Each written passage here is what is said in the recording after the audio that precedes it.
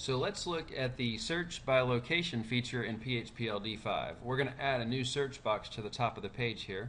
So I'm going to go into the admin panel and going to find I'm actually at settings and directory, and I'm going to find the search by location, search location field in search form, and turn that on to yes and click save.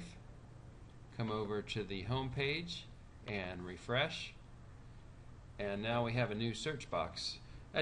By the way, I've turned on the widget for showing Google Maps for the latest listings. It's kind of neat, but let's look at this. Now I'm going to start typing a few letters here, and you can see we get different listings dropping down, different cities, and these city names come from the data that's already in the link listing table. So these links actually exist in this directory, so it won't drop down names that don't exist, and therefore if you're not going to be going to a bunch of empty places. The user's always going to get a search result.